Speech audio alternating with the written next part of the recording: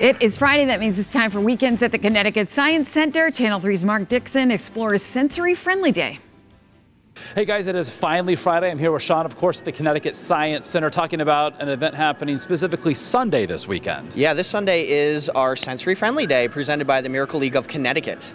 All right, and so for those who may not be familiar, because you do this fairly often, what is a Sensory Friendly Day? So Sensory Friendly Day is where everything is still open in the museum, but we kind of dim the lights, turn down the sounds, and make it a little more sensory friendly to those who may be a little more jarred by the loud sounds or bright lights, that type of thing. So it's a little different experience. It's very unique. We also offer a special price for Sunday. All right, so tell us about that. So $14 if you buy your tickets online in advance, or $16.95 at the door, which is our kids' price. So it's really a great value. And so with that, of course, you also get access to your winter carnival. Yes, we are, by very popular demand, offering once again this weekend. Our winter carnival is back on our 4th floor traveling exhibit gallery. All right, so that's happening both days, but Sunday specifically, 10 to 5 is the Sensory Friendly Day. Sensory Friendly Day, again, presented by the Miracle League of Connecticut. Come out. It's really a great day, and it's a different way to experience the Science Center. So if you've been here a bunch of times, come out for one of these days, because it's really unique and it's a lot of fun. All right, Sean, thank you very much, and we hope you make the Science Center a destination of yours this weekend.